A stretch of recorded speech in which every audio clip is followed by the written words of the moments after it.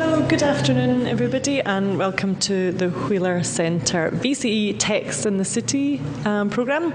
Looks like lots of you are studying VCE right now.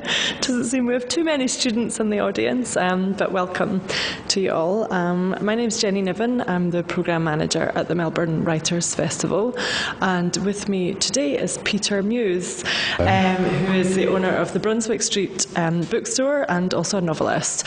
And today we are going to be discussing Life of Pi.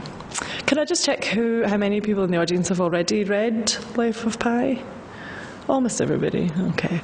We'll have a few spoilers, unfortunately, for those who haven't read the book already, but I think it will make for a more interesting discussion. Okay. So, Peter, to start, do you want to give us a bit of an introduction just to your relationship to Life of Pi? Perhaps tell us when you first read it and what were your impressions? Well, the book came out in 2001 to reasonably good reviews, and I sold it in the bookstore, and it ticked over. It was an okay seller, and I didn't really take any notice of it until it won the Booker Prize, which must have been the year following. And then it took off and it became a huge seller, and I thought that I should read it. So I did. And I've read it again just last week, and I can't remember my first reading of it. I think I enjoyed it, but I didn't read it as thoroughly as I read it last week. I really enjoyed it when I read it again for a second time. But it's one of those books that, from a bookselling point of view, is fantastic because it's a good piece of literature and it sells like a mass market title, and it sold hundreds and hundreds of copies for us, which we love. Yeah. How unusual is that for literary fiction? It's not as unusual. There's always a few every year. At the moment, there's been a lot of coverage and a lot of sales of The Slap, which I think is literary fiction, and that's been a record breaker in terms of Australian sales. And similarly, last year there was Breath by Tim Winton, huge seller. And Jonathan Franzen just released a new novel, was it late last year? Yeah. And massive seller, and these are high quality works of literature. So people are buying good books. Yeah, that's good. So Life of Pi, the novel is set to, there's basically three sections to the novel. The lead character is a boy named Piscine, or Pi, but we'll talk about the significance of that in a second. He grows up in Pondicherry in India, and the first sort of third of the book is his experiences there and some of the influences on his early childhood. The second section of the novel is him shipwrecked and the very strange circumstances that he finds himself in there. And then finally, there's the conclusion of the novel is what happens post-shipwreck. But it's got a very sophisticated structure. There's lots of layers and lots of framing devices in the narrative, which we'll talk a little bit about. But perhaps you can just elaborate a little bit on Pi's early life and what you think the major influences on him were when he was little. Well, he elaborates for himself that his key concerns as a child, growing up in a zoo in Pondicherry, were animals and religion. Religion a little bit later on. I guess he was a teenager by the time he was exploring religion, but animals were everything to him. But it was complicated by his name. Should we talk about that for a moment? Because his name Piscine, which is French swimming pool, but at school everyone called him Pissing, which he really didn't like. So he had to manufacture a way as a boy of changing his name to an acceptable name, which was Pi.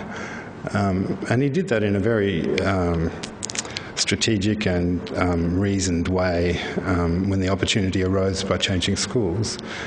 And it bears some similarity to the way he, later on in the book, was able to tame the tiger in the lifeboat, I think. Okay. I think there's a similarity there, because he was able to master his domain.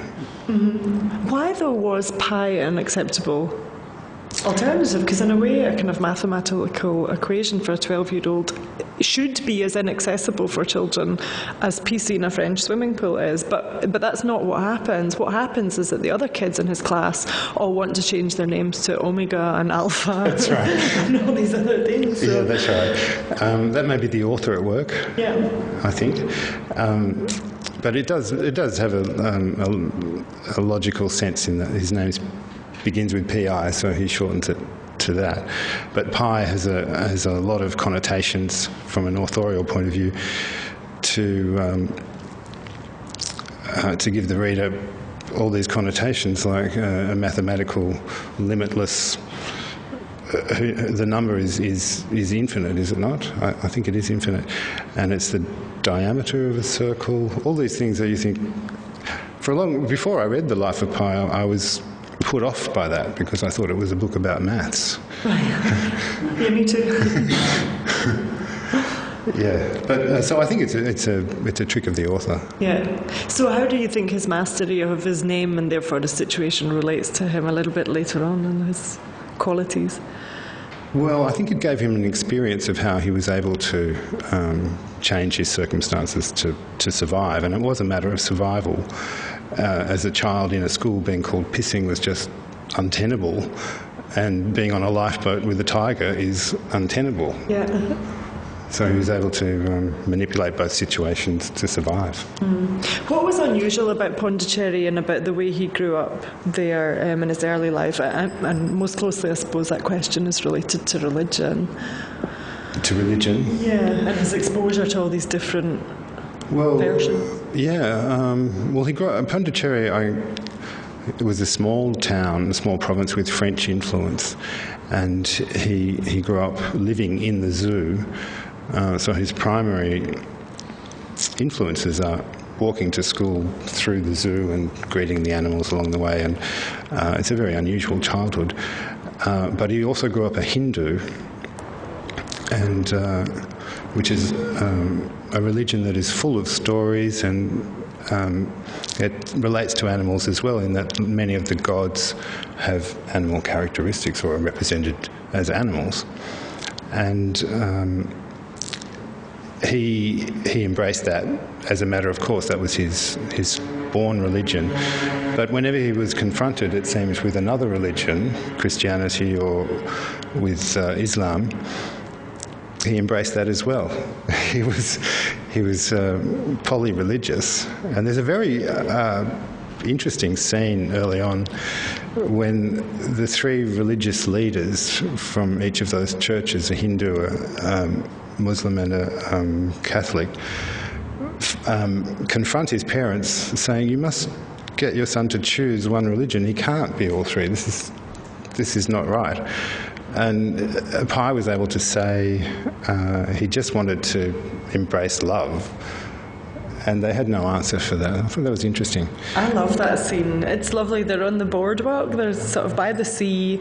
The family are eating ice cream. And then Pi sees these three, the imam and the Catholic priest and the Hindu, holy man, they're all converging on his family at the one time. And then there's this lovely kind of sly, mocking humour about the conversation and the way that Yann Martel writes it, because he sort of says, at the one time he's presenting it as an impossible choice. He needs to choose one of the three religions, but at the same time he's highlighting the real similarities between the three leaders and how upset they get when they accidentally end up on the same side and how shirty they all are. It's really, I think that's a tone that carries throughout Life of Pi. There's this humour underneath everything that's really, it's lovely. It's a nice space to be in, I think.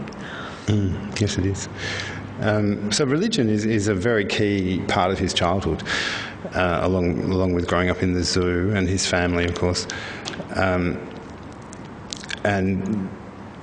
I think that the childhood that he experiences at the zoo in Pondicherry is full of lessons that he is able to use later in his ordeal, which is a very long castaway story. Is it a year? Not quite a year, but a very long time. So he needs to draw on all of those experiences that he learned. So the education that he gets as a child is largely in religion and in reason, zoology, and in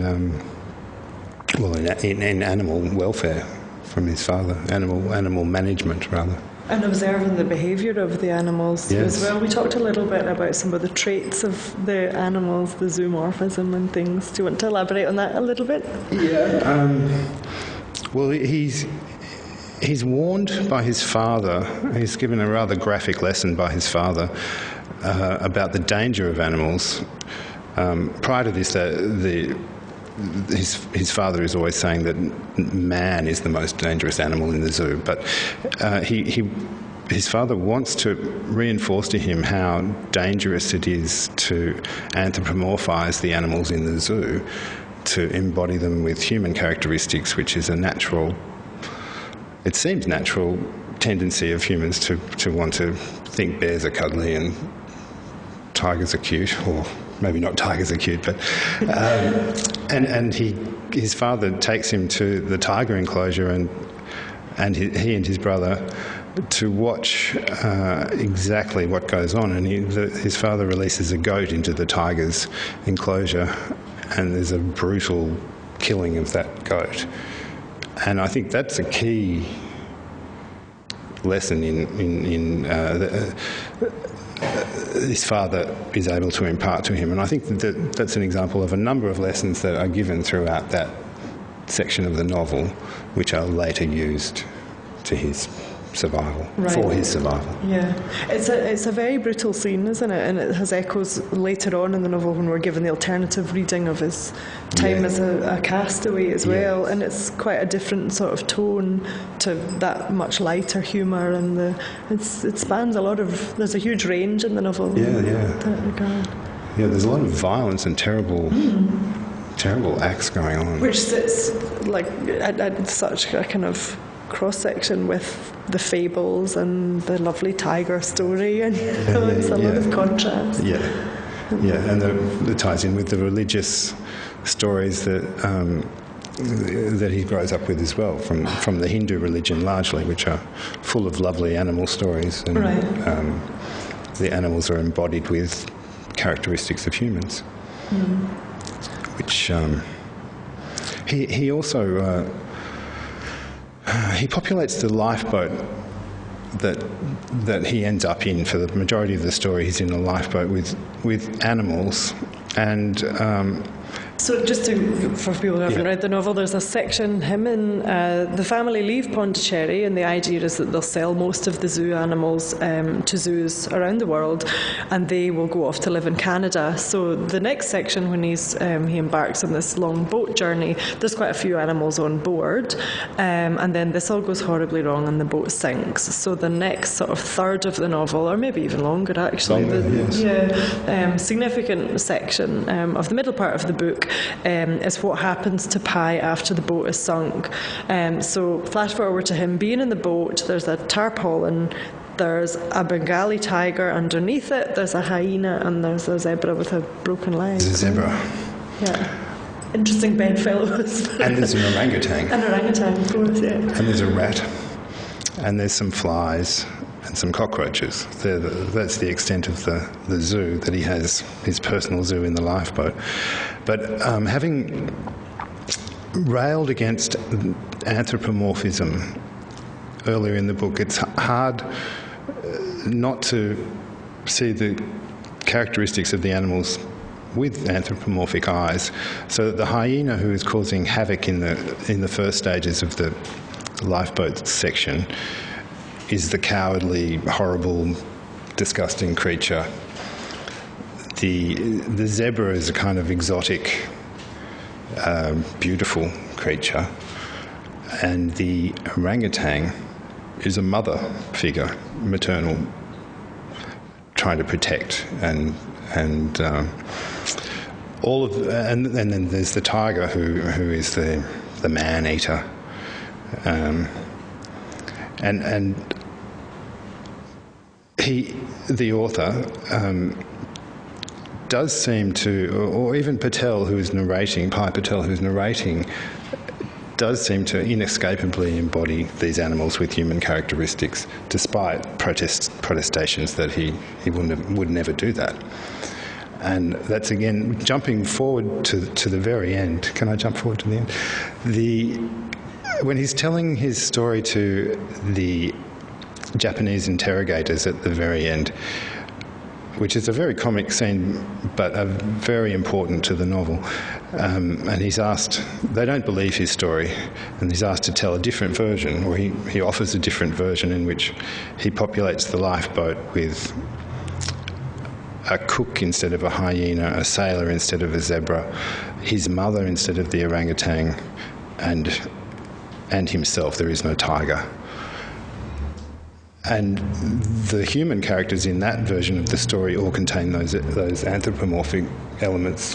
Once again, there's the mother, who's the mother, and the cook, who is the evil hyena. Yeah.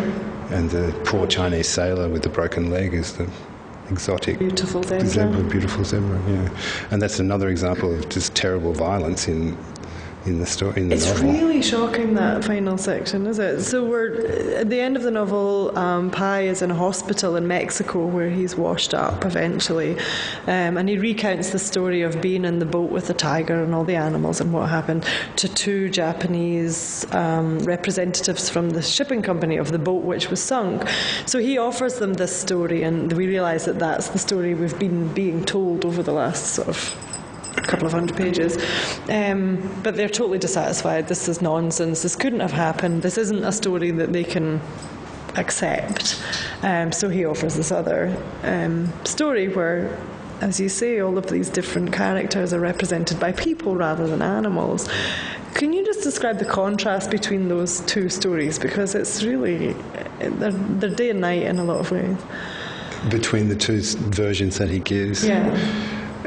Well, it goes to the key, the heart of the novel, really, because he's offering up the story of with the animals on board the lifeboat is kind of a wonderful story. It's fantastical, it's allegorical, and very engaging, and the reader is taken along on a huge journey with the narrator. In the second story, involving humans on the lifeboat, it's a brutal and unpleasant and unlikable version of the same events. And he asks, well, which version would you like? The lovely, expansive, still with a bit of violence, but largely enjoyable story, or the horrible one? That's what he offers the Japanese interrogators. And so the question is, which is the better story? Which is a concept that is at the heart of the novel, because storytelling is what it's about.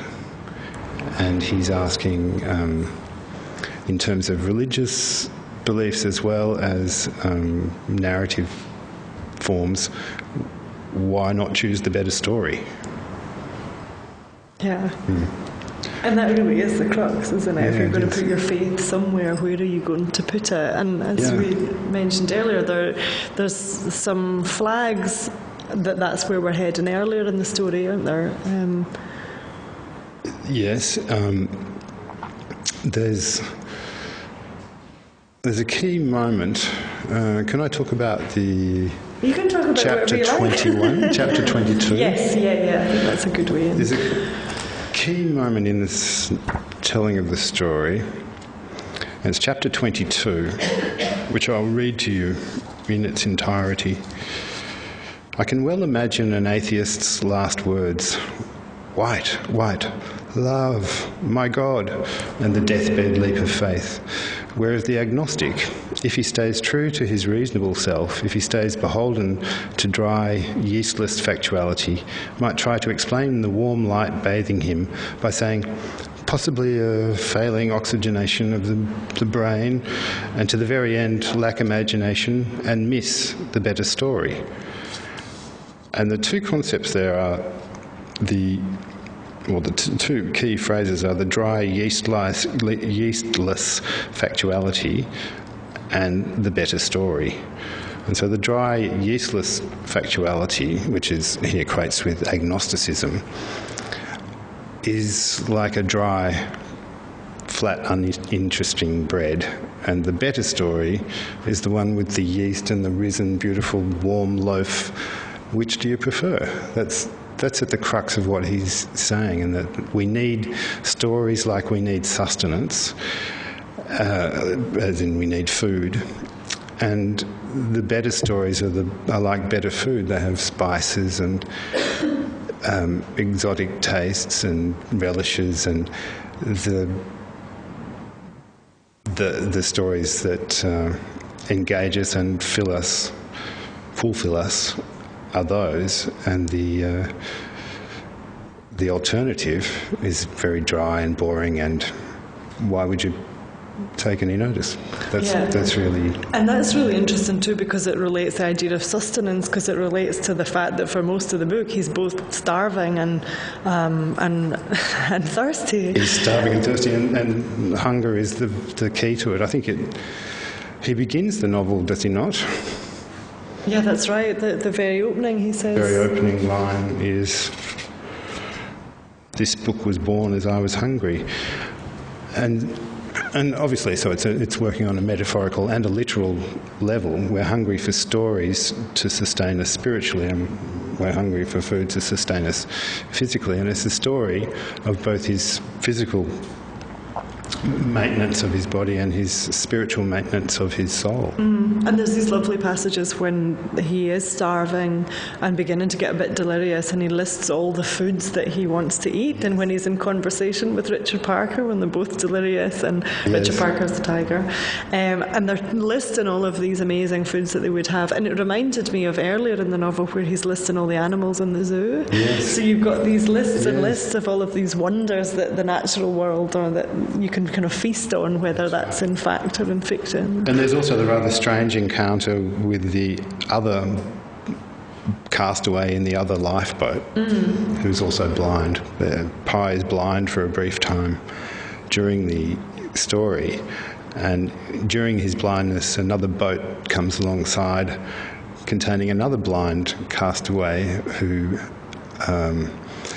in the later story, in the version offered to the Japanese interrogators, is the French cook from the ship. And he engages, they come close together, ship to ship, or lifeboat to lifeboat, and their conversation is entirely about food.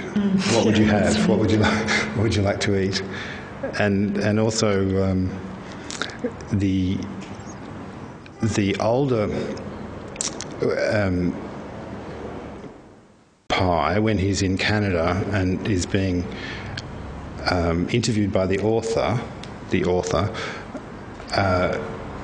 he's always providing the author with this spicy, lovely food that the author can't cope with. He hasn't got the constitution for such spicy food, and it makes him sick.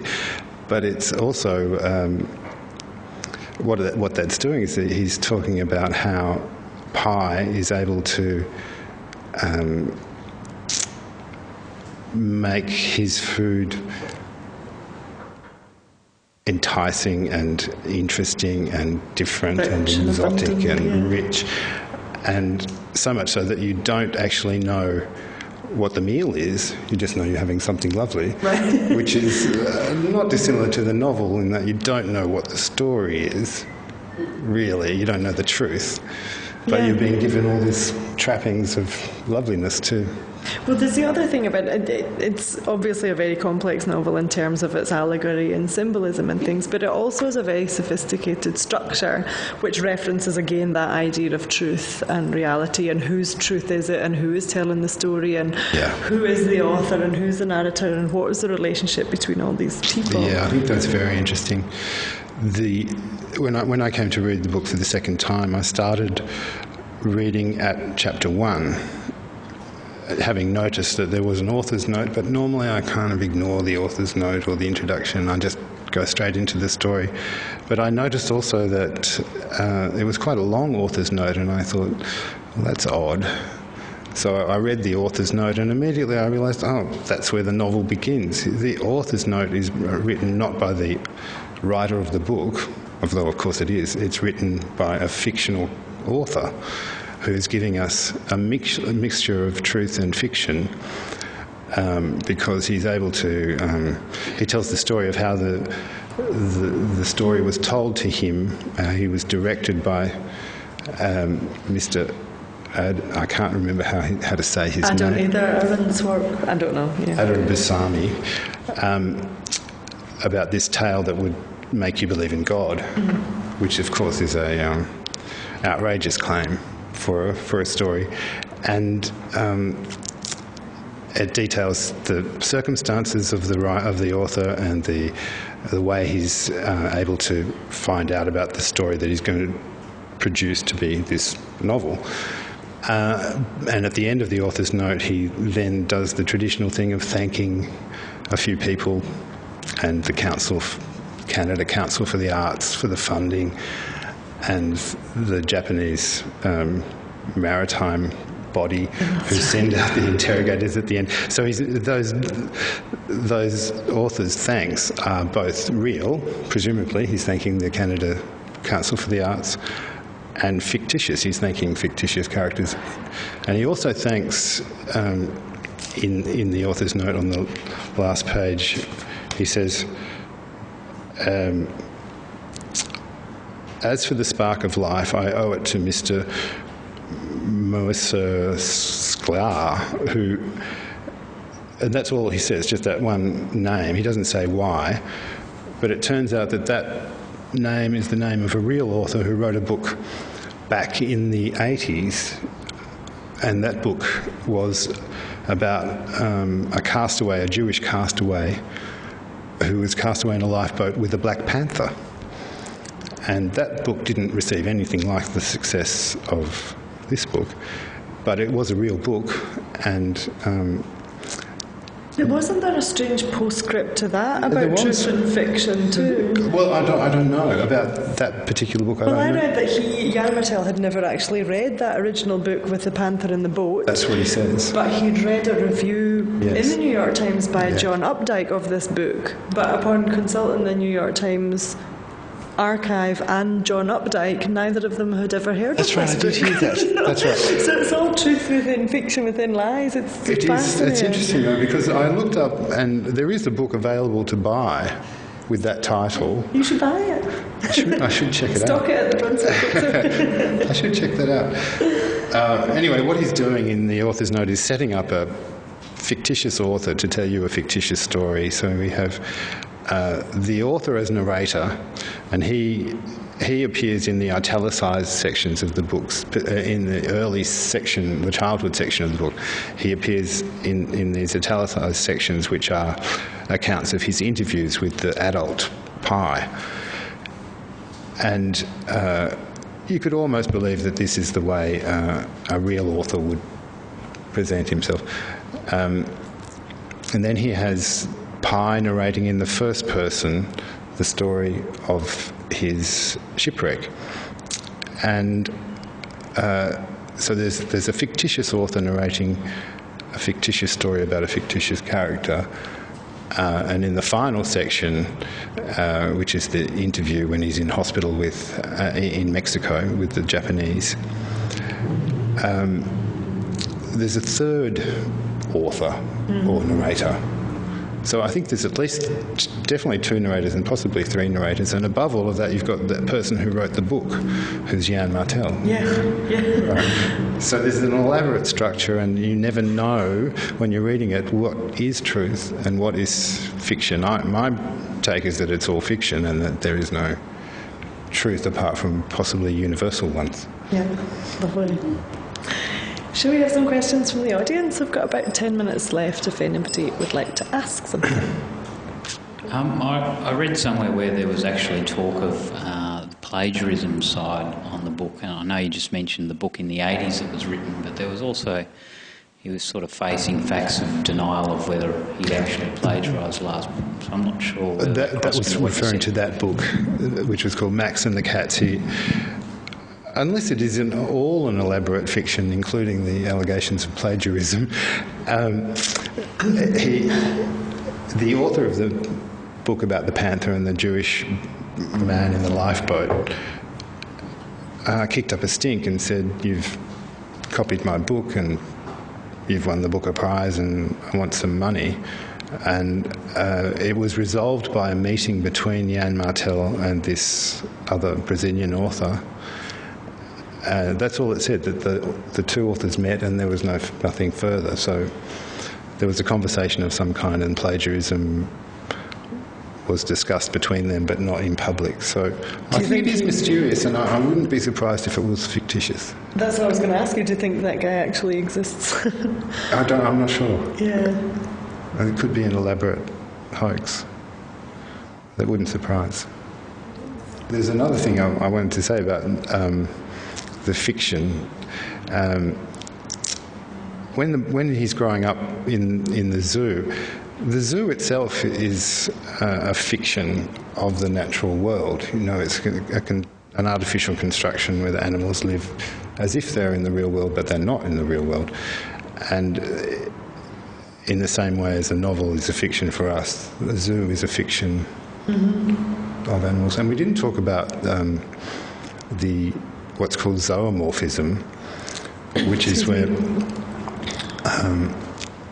animals believe that other animals or even other human beings are the same beings as them. For instance, lion cubs brought up by a dog will believe that the dog is a lion, or will act as if the dog is a lion, or suspend their disbelief, if you like, so that in order to survive in a happy way, as if they have a mother, they'll believe the fiction that this dog is a lion.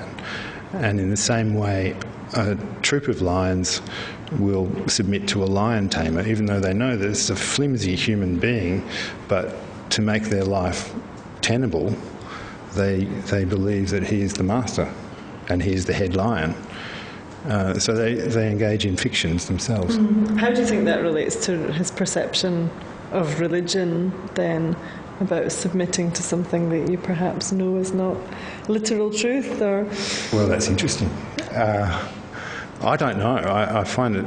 I don't know. You mean when you say he? Do you mean Pi? Pi or Yann or whoever the I is in that situation? Pi in the end says that storytelling is the thing that gives him spiritual sustenance. So that is his religion, and there is no absolute truth. There is no absolute truth. Apart from pi 3.1426 is an absolute truth. It's so lovely the way everything sits in relationship to everything else. It's such a clever novel. Yeah. Could you comment on the island when he landed? I found that very confusing. Didn't quite understand that. Yeah, it was very confusing.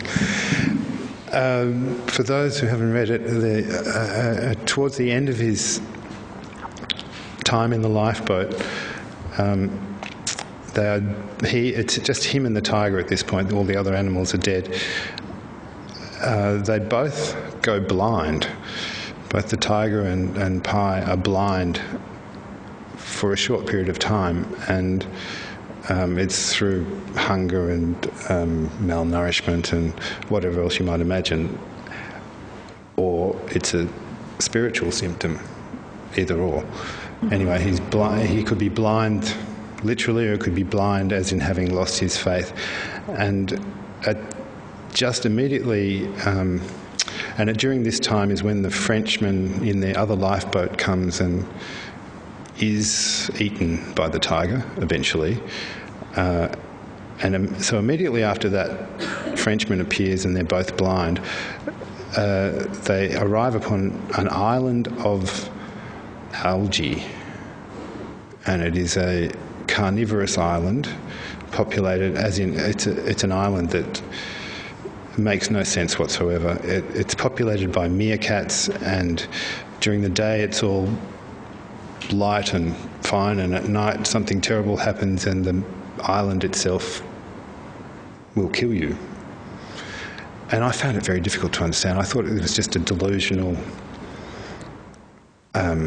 hallucination or something, but now I think possibly it's more to do with dark and light and faith and not faith. and that it represents him reaffirming his faith somehow. So that the dark is the night when the island is carnivorous, and the light is of days when God is exerting his influence. But it's very problematic, and I couldn't really say. It's a very puzzling section, isn't it? And given that everything else in the novel is so allegorical or symbolic, that there's always a relationship somewhere else, I found the same thing, that I wasn't just really at all sure where to put that section. But I hadn't considered it about faith and non-faith, or faith and despair. I only think that because of the blindness, because he was blind and then he could see. Yeah. Anyone else? No? Oh, one at the back. Just going to the island, I was equally confused by that as well initially. I thought maybe as the narrative progresses, it's as if Martel's challenging the reader to believe these certain things, that part of the narrative becomes in a sense more extreme, and the demands on the reader become more extreme as well. And so I suppose the question is, do you think to a certain degree the narrative is as much about the reader as it is about what's going on in the story? Absolutely. So, in the end, I suppose the alternate narrative, the one that's given to the Japanese investigators, is as much a moment of testing what the reader wants. So the narrative is about the role of the reader as much as it is as the storyteller. I agree with that. I think that in the final section where the Japanese are interrogating him, he tells them the story and they say, we just don't believe it. We find that incredible, which is why he says, well, I'll offer you another story and see if you believe that, or which one you would prefer to believe. And that's right. It's such an interesting idea that, okay, you've chosen you want fiction, but how much fiction do you really want? Yeah. How far are you willing to go with this? I think that makes a lot of sense, that he's stretching the bounds of credulity of the reader. And by and large, we go there. We say, oh, yeah. All right. Yeah, great. Yeah. Well, I think that's a nice place to leave it. Thank you so much for your insights, Peter. It's really interesting. I hope you'll all go off and reread Life of Pi. Thank you.